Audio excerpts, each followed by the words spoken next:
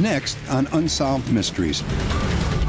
After murdering 48 women, the Green River Killer is finally behind bars. But did police get the wrong man? Could the former pilot of the Delta Queen, dead for over half a century, be playing matchmaker from beyond the grave? A police captain is found dead. Detectives say he killed himself. His family calls it murder. An Oklahoma farmer is lured from his home by a mysterious stranger. He hasn't been seen since. 5 cases, some without endings. Our team is working on them, and perhaps you can help. I'm Dennis Farina, and this is Unsolved Mysteries.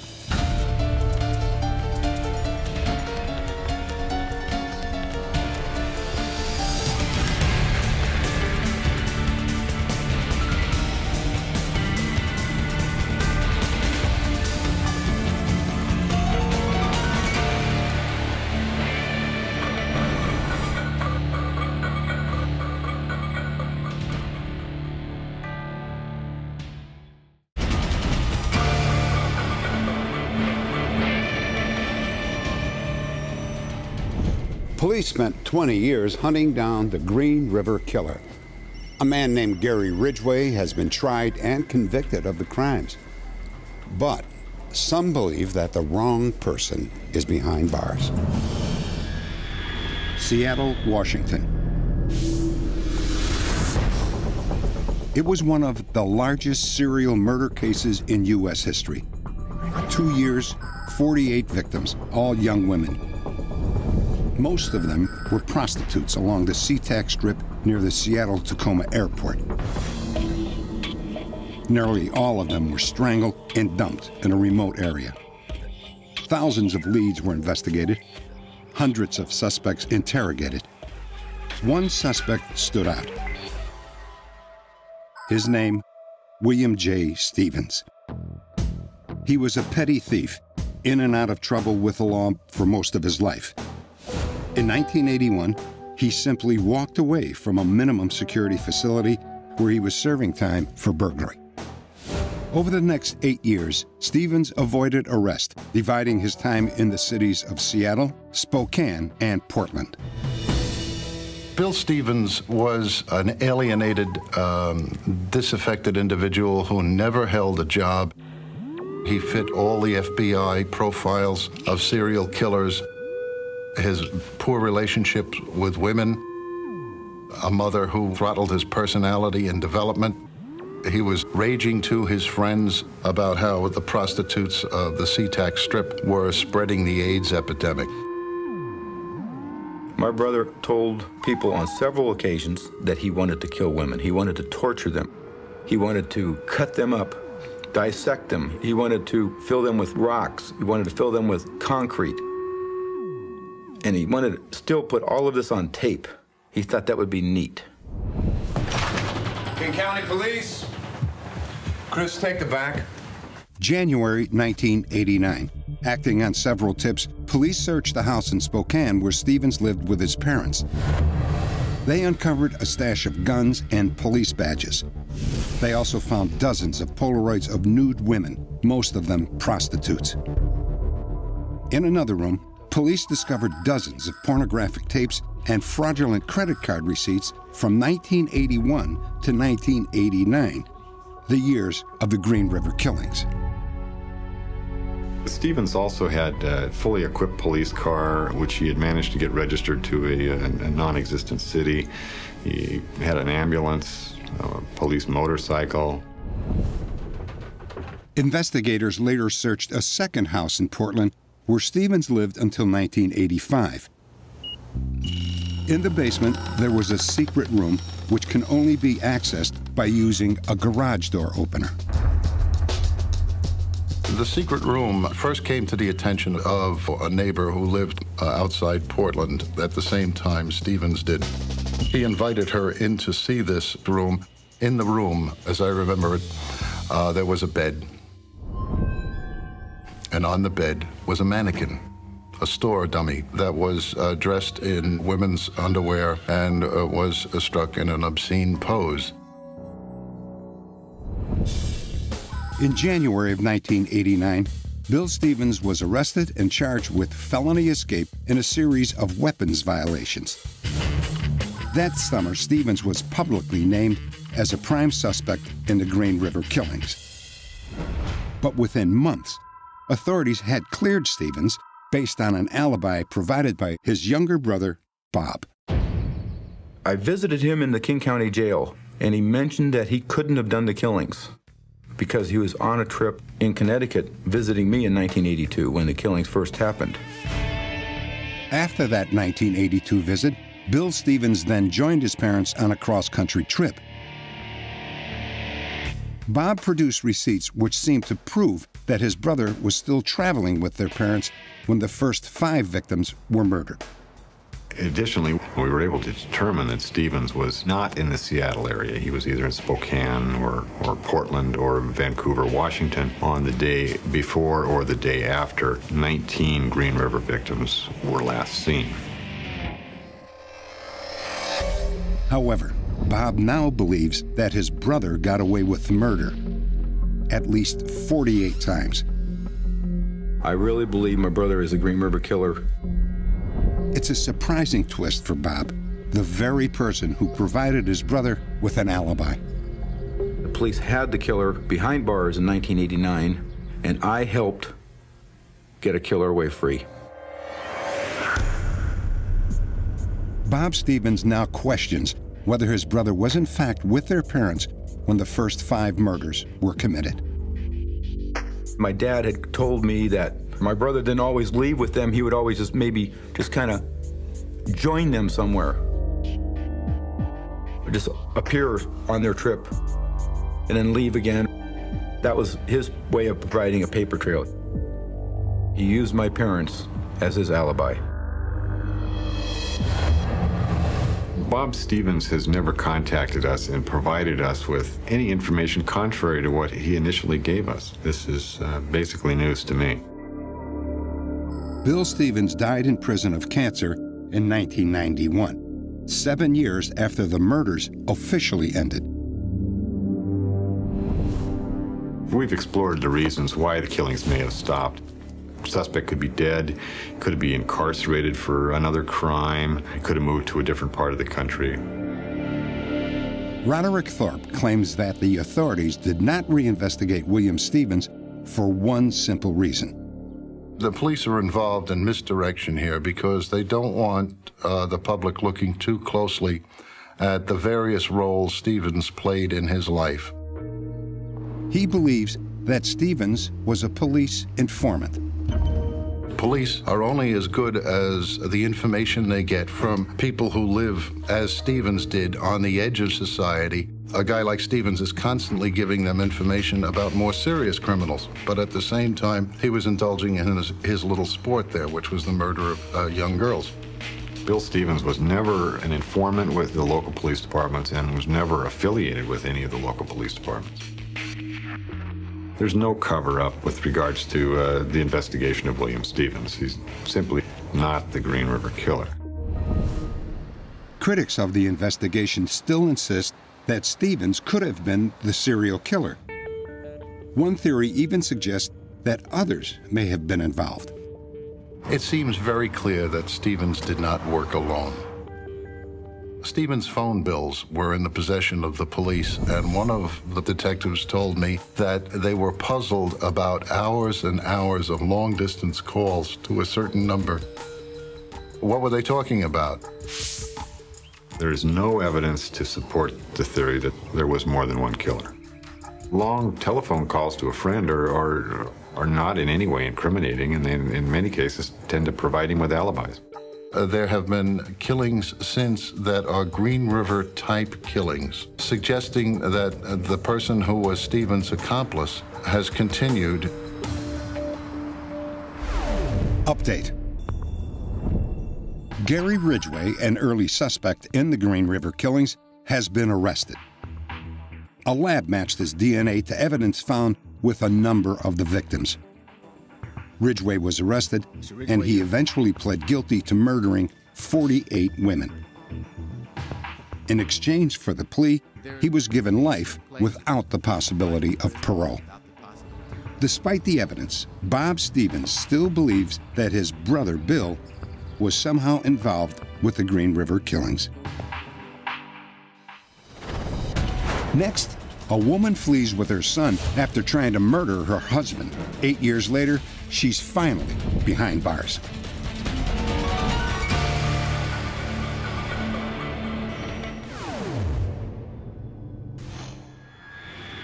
Redwood City, California. We recently told you the story of Gilbert Ortiz, who suddenly got sick at work and was rushed to the hospital. After drifting in and out of consciousness for 2 weeks, Gilbert told police that he thought he might have been poisoned by his wife. On the day Gilbert got sick, Elizabeth brought him a special bodybuilding drink at work. It was pre-mixed in a plastic sports bottle.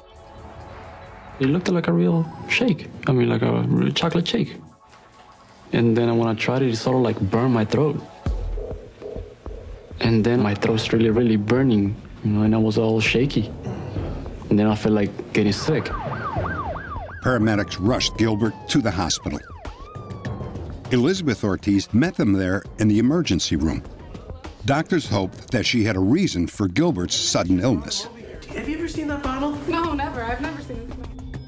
We needed to know where that sports bottle came from, if it was something that was purchased and it was really a bad mixture that really made him sick, or whether it was a deliberate mix. This is Sequoia Hospital. Tests showed the shake had been laced with a common insecticide. Police obtained a search warrant for the Ortiz apartment. There they discovered Elizabeth Ortiz had vanished, along with her son, Jonathan. Then that's when it hit me. She did it. When he told me, I said, "Where's the baby?" He's gone. That really got me. Elizabeth Fuentes Ortiz became a fugitive, wanted for attempted murder. Update. After following up on thousands of reported sightings of Elizabeth Ortiz, Sergeant Catherine Anderson finally got a break. I received a phone call from the FBI telling me that they had Elizabeth Ortiz in custody in Mexico. When Elizabeth was arrested in Mexico, she was by herself. The FBI gave me their word that they would continue to look for the little boy in Mexico in the area that they had arrested Elizabeth in. Elizabeth Ortiz was brought to Redwood City for trial. But where was Jonathan? Assuming Elizabeth would arrange for her son to visit her, Anderson had this age process composite of Jonathan posted at the jail. I received a phone call from a deputy telling me that they had a little boy at the jail, and the little boy was a dead ringer for the composite picture that we had. Jonathan had been brought to the jail by a relative. The following day, Gilbert finally was able to see the son he had been missing for 8 years. He was 2 years old when he disappeared, and when I got him back, he was 10. I mean, as soon as I saw him, he just came and hugged me. That's all it took. One big hug. I cannot explain what that felt like. Gilbert and Jonathan began the long process of getting to know one another as father and son. Meanwhile, Elizabeth Fuentes Ortiz was convicted of attempted murder and was sentenced to 25 years to life. She served her time and has been released. New Orleans is home to a living monument of the Romantic era when steamboats worked the Mississippi River. Built in the 1820s, the Delta Queen is a national treasure. During World War II, she transported wounded soldiers to hospitals, and then the boat was refurbished to carry tourists. But there is another side to the Delta Queen, and it's a scary one. It was a stormy night in New Orleans. The Delta Queen was laid up for repairs. Her first mate, Mike Williams, was the only person on board. I was quite exhausted and was sleeping a very deep, solid sleep when I was awakened by a sound, as if someone had said, "Psst," next to my ear.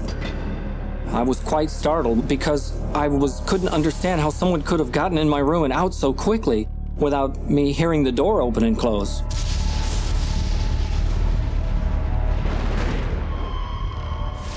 There was a very loud slamming of a door back in the after cabin lounge area. I had personally made sure that every one of those doors was locked before I had retired.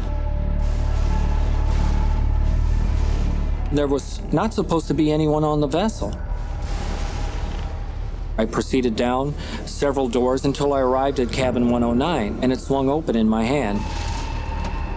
I was a little frightened and intimidated. I took a flashlight and looked in the room. There was no one there. Mike had heard stories that the steamboat was haunted. He had always dismissed them, until now. What happened next would change Mike Williams forever. 2 women came into his life. One was a co-worker on the Delta Queen. The other had also worked on the ship. The only difference was that for 50 years, she had been dead. Mary Green was one of the first women to ever pilot a steamboat. She was in charge of the Delta Queen when it was purchased in 1947. Mary was 79. After only 2 years of piloting the boat, Mary died. Where? In cabin 109. The same one that was mysteriously unlocked. Another night on the Delta Queen. Hello? Myra Fruget, a new Delta Queen employee, was working late. Oh, we'll have someone right over. I received a call from an elderly lady in a cabin, and she stated that she was cold and she was very uncomfortable, and could I please send someone? At this particular evening, Mike Williams was the mate, and I called up there and he answered, and I told him the situation. Hello? It's the mate. Does someone need help? Myra had sent him to cabin 109. The beds were made, little mints on the pillows. The room was obviously unoccupied that cruise. It was around this time that I had this feeling that somebody was behind me or looking at me, and certainly through the window I saw this little round, benevolent face. But something was eerie about it. I thought, well, perhaps that's the lady who needs assistance. So I walked out of the purser's office to see if I could catch up with her and talk to her. And she wasn't there. There was no one outside on the decks. I was, a little shook up, and I went back into the purser's office. Yeah, come in. Miss Fruget, I just came from room 109. There's nobody there. You're sure it was 109? Absolutely. They checked the passenger list. No one was registered for cabin 109. Myra was so upset by what she had seen that Mike offered to walk her back to her cabin. He didn't mention that she might have seen a ghost. Wait. That's the woman I saw. The woman in the portrait was Mary Green. It was very, very scary at first. Surprising, too, because I just saw her on the deck. But for me, it was kind of exhilarating. I began to suspect that someone was trying to introduce me to this young lady. Myra and I became very close. We just clicked. Each one of us had something that the other needed. The ghost of Captain Mary had become a matchmaker. Mike and Myra fell in love and got married. I believe sincerely that so long as I care for this vessel in some way, that the Captain Mary Green's spirit will protect our family and guide us as she has.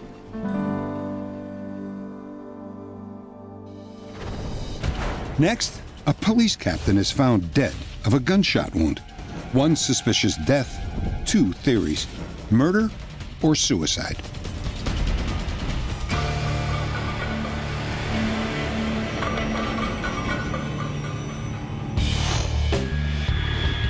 Cook County, Illinois. Captain Michael O'Mara of the Cook County Sheriff's Police was the straightest of straight arrows. He was a devoted husband and father, the only officer in the Sheriff's Police trained at the FBI Academy. O'Mara became famous for leading raids on the Illinois Mafia. He spent his later years at a desk job in the records department and was getting ready for a quiet retirement. It never happened. At the Cook County Courthouse, a Sheriff's Police patrolman pulled into the private service area to gas up his car. An unmarked police car was parked at the pumps, with the gas nozzle in the tank. Yet no officer was in sight. Anybody here? As the patrolman's flashlight searched the lawn around the service area, it flashed on a gruesome sight. Hello? Michael O'Mara's body was slumped over a rock in the middle of the lawn. He had been shot once through the forehead. His wallet and his briefcase had not been touched. There was no sign of a robbery, but Michael O'Mara's record of fighting organized crime made murder a real possibility. We approach a death scene as possibly a homicide initially. Who did this? There was a gun to the right side of the body, near the right hand, and there was a very visible gunshot wound to the forehead. There was a flashlight found next to a rock that we can identify as his flashlight. The gun is his gun, and there was one bullet that was discharged from that cylinder of that weapon. The victim's pockets were intact, his money was intact, his car was intact. You've got nothing in any way, shape, or form to say that there was anybody else there. If you were going to weigh this, there would be more weight towards a suicide or an accident than there would be towards a murder. 2 weeks after Mike O'Mara died, the coroner determined his death was a suicide. Mike's family could not believe that he would kill himself. His wife, Barbara, recalls he left the house that night in good spirits. Right before he left, he said he was going to stop on the way back to get yogurt, and he asked everybody what flavor they wanted. And of course, it was the day before payday, and he didn't have any money in his wallet, so he asked me for some money to go. Barbara, do you have any cash? Thanks. Why would he take my last couple of dollars to get the yogurt if he was planning on not coming back? See ya. It doesn't make any sense. In this case, you can take any isolated fact and say it can be consistent with suicide. The problem is the whole scenario, when you look at that, is not that of a suicide. Barbara O'Mara hired Dr. DeMaio to review the case. There was no financial problems, no personal problems, no fatal disease. That does not completely rule out suicide, but it kind of makes the conclusion that a death is suicide a little more difficult. The man is found dead in a field with a flashlight next to him and his gun. His car is parked nearby with the gasoline nozzle inserted into the tank. This does not sound like a suicide. It was kind of bizarre. Based on his investigation, Dr. DeMaio believes Mike was murdered. The evidence of the scene suggests that Mr. O'Mara began to fill the tank of his car when he saw or heard something in the field. He then took a gun from his briefcase and went to investigate.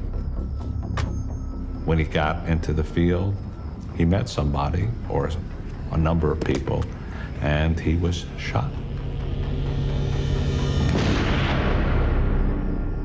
When our investigators went to the scene and they looked in the field, there was no evidence of a struggle.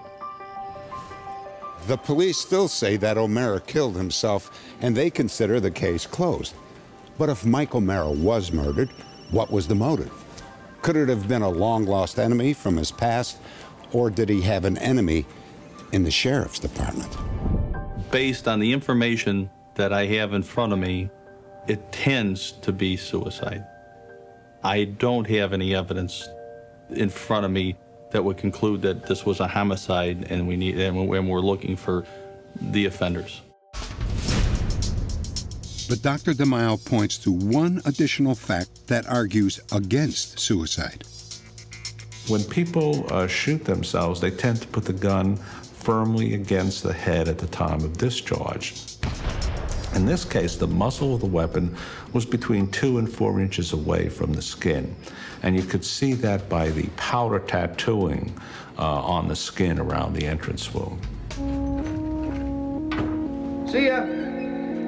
He may have chosen to have it not be a contact wound because he taught homicide investigation. He taught courses and he taught about suicide. And so if he wanted to make it look like something other than it was, he may have deliberately done that. It wasn't an accident. He was purposely shot. And why it's being covered up or whether they know or anybody knows, I don't know. You know, what happened out there, I'll never know, but suicide, I'll never believe.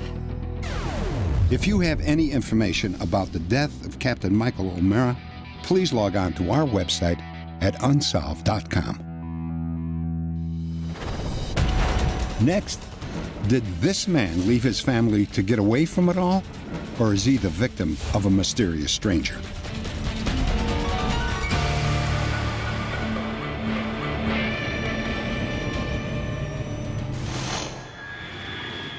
Cheyenne, Oklahoma. It began as a typical morning at Leonard Dirickson's dairy farm. Jared, breakfast is ready. Leonard made breakfast for his 19-year-old son, Jared, and the two sat down to eat before a long day of chores. Then, a visitor arrived unannounced in a white pickup truck. Hey, Jared, you know whose truck that is? Mm-mm. I'll go see what he wants. Leonard spent several minutes talking to the driver of the truck. They did not appear to know each other, but their conversation seemed friendly enough. When Leonard returned, he told Jared that the man wanted to look at one of his stud horses. Put about 25 bales out in that backpack. Leonard gave no sign that he found anything unusual about the stranger. So he told me that he was going to go with him. He said to stay here and go to Elk and get some feed and go feed the cows, and he'd be back that afternoon. Jared Dirickson is still waiting for his father to come home. Nobody has any idea what happened to Leonard Dirickson. Police found no signs of a struggle and no evidence of foul play, and no body. The only clue is that mysterious man who came to Leonard's house. After leaving his home, Leonard Dirickson did not simply vanish. 2 hours later, a waitress claims she saw him eating breakfast with another man at a local coffee shop. Now, that's a little odd to us because at 9 o'clock, Leonard just got through eating breakfast with his son. It's extremely odd to eat 2 breakfasts in the same day, 2 hours apart. They were sitting there in the restaurant, and the unknown man that we're trying to identify was doing most of the talking, and Leonard was just drinking coffee and listening to the man talk. The man at the diner matched the description of the man who picked Leonard up at his home. There was nothing suspicious about the man's behavior, and if he had meant to harm Leonard, why would he be seen with him in a public place? Yet neither Leonard nor the man turned up that day at the barn where Leonard kept his stud horses. Leonard was apparently seen again 6 months later. This sighting was even stranger than the first. A man at a bar in Amarillo, Texas, phoned the police. Yeah, I want to report this guy, Leonard Dirickson. He's supposed to be missing. The individual that called stated, "I know Leonard Dirickson. I'm from Elk City. I can't give you my name, but he's in this bar. I'm watching him. He's wearing a blue check shirt, and he's drunk." By the time the local police arrived, both the caller and the man he claims was Leonard Dirickson were gone. We have no reason to disbelieve it. It would almost stretch the imagination that a guy would dance around in the bar screaming and hollering, "It's Leonard, it's Leonard," and it not be Leonard. I believe he was in the bar in Amarillo. Leonard had recently suffered through a painful divorce and was having business difficulties. Could he have just decided to walk away from it all? There is only one problem with that theory. Leonard's son, Jared. Me and my dad, we was together every day. Every morning we'd go work, do the chores, and I'd go to school. I don't think he would have ever left me and not ever come back to see me or nothing, because we was close, and I don't think he'd ever done that to me. If Leonard didn't just walk away from his life, the focus then switches back to the mysterious man. There's a possibility that this man was involved in setting Leonard up to be murdered. If this man didn't do the murder, he may have taken Leonard somewhere to someone that wanted to. That's a possibility. We don't have a motive for that, have not found one.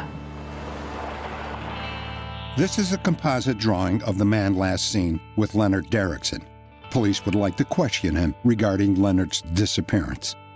If you have any information that can help solve this case, please log on to our website at unsolved.com. Next, a sudden death in a doctor's office and a deadly insurance scam begins to unravel.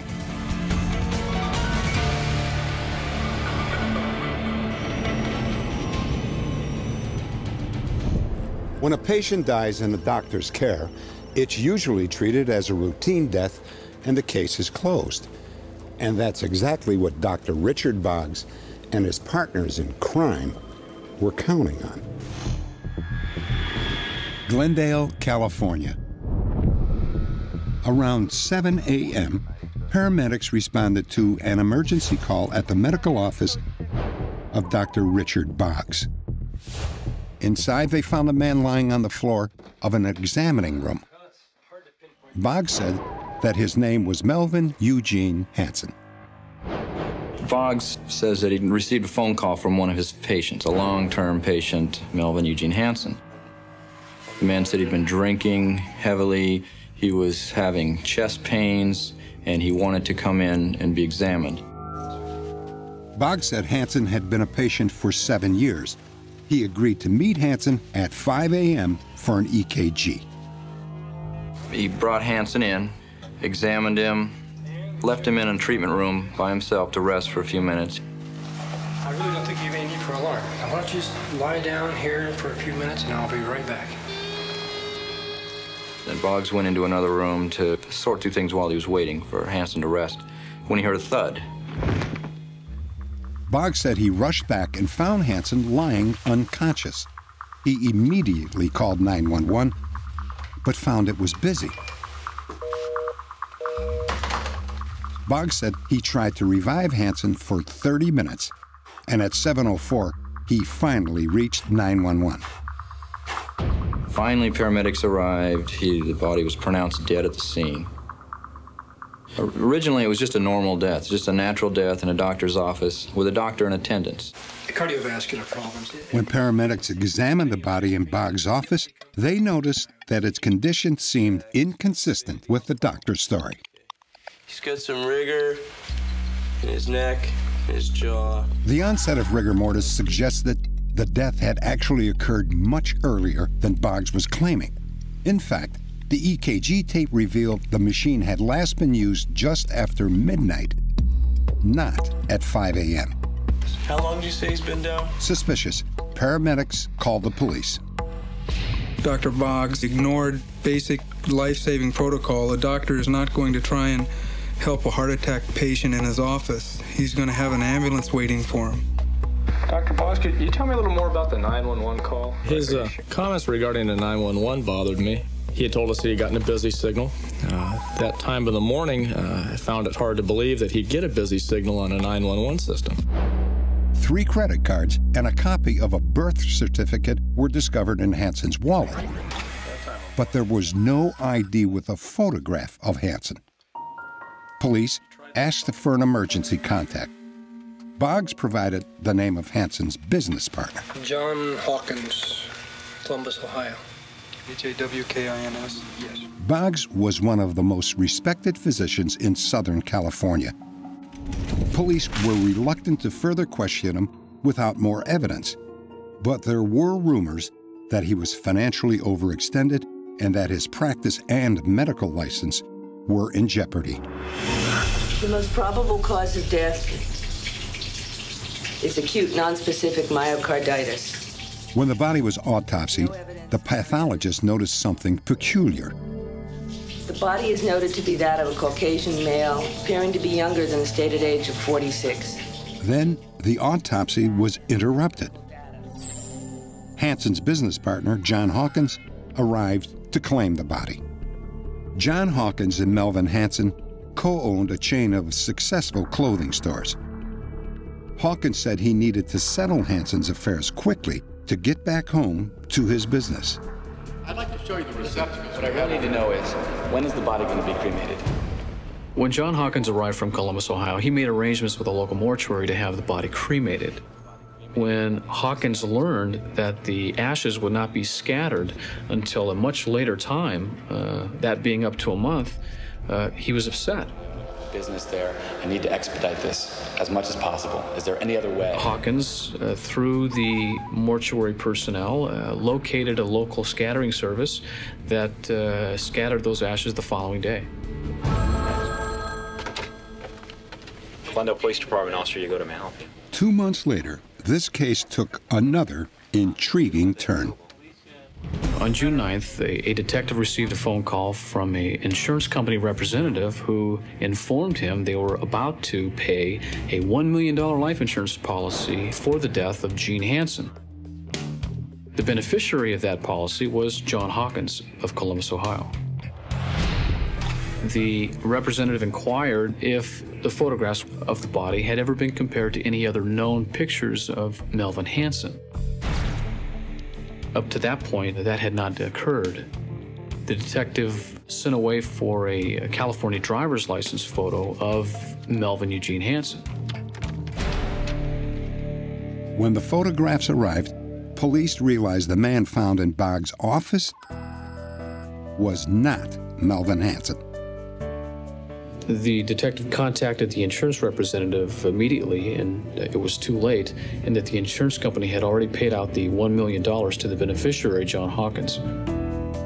But if the dead man in Boggs' office was not Hanson, then who was it? Police used fingerprints to match the dead body with missing persons reports. The body that Boggs had identified as his patient, Melvin Eugene Hanson, was, in fact, a 32-year-old bookkeeper named Ellis Henry Green. John Hawkins, the man who had ordered Green cremated, now had some explaining to do. Investigators followed up on John Hawkins. They found that he had abandoned the residence that he had lived in, and later discovered his convertible Mercedes parked at the airport, top down, keys still in the ignition, indicating an obvious quick exit from that particular area. When questioned again, Dr. Boggs continued to insist that the man found in his office was the man he knew as Melvin Hanson. Right there, the same man I identified to the other officers. Have you ever seen the other man before? Nope. Thank you very much for your The time, police weren't buying his story and issued a search warrant for Boggs' files. His phone records showed frequent calls to Hanson's business number and, more suspiciously, to John Hawkins. Boggs also received calls from Wolfgang von Schnoden in the same night that Green's body was found. Police wanted to know why and put Schnoden's name to law enforcement agencies around the country. Several months went by after Ellis Green was found in Richard Boggs' office. Then a suspicious acting man was interrogated by customs officials after getting off a flight from Mexico. In his bag was $14,000 in undeclared cash. Let me see your bag. Why? When the customs agent searched the man's bags, he discovered not only the identification that he was using at that time, but he also discovered photo identification of the same person with the name of Wolfgang von Schnoden. But the most critical discovery was the original California driver's license for the dead man, Ellis Henry Green. Take off your sunglasses. Why? Take off your sunglasses. The customs agent made a computer inquiry and learned that Wolfgang von Schnoden was in fact wanted by authorities. Within a few hours, the man who carried ID as Wolfgang van Schnoden was finally identified by his real name, Melvin Eugene Hansen. Melvin Eugene Hansen was alive, yet Boggs claimed that he had died in his office. Police began to piece together a conspiracy to pull off the perfect crime. Melvin Hansen and John Hawkins were business partners. Police believe they came up with this plan. First, they would murder a perfect stranger. Then they would switch his identity with Hansen's and finally collect the $1 million insurance payoff. To cover their tracks, they had the body cremated. 5 days after Hansen was caught, Richard Boggs was arrested at his Glendale office. He was charged with insurance fraud and the murder of Ellis Green. Richard Boggs was convicted of first-degree murder. Both he and Melvin Eugene Hansen were sentenced to life in prison. John Hawkins was eventually caught in Italy and convicted of fraud and conspiracy. John Hawkins served his time and has been released.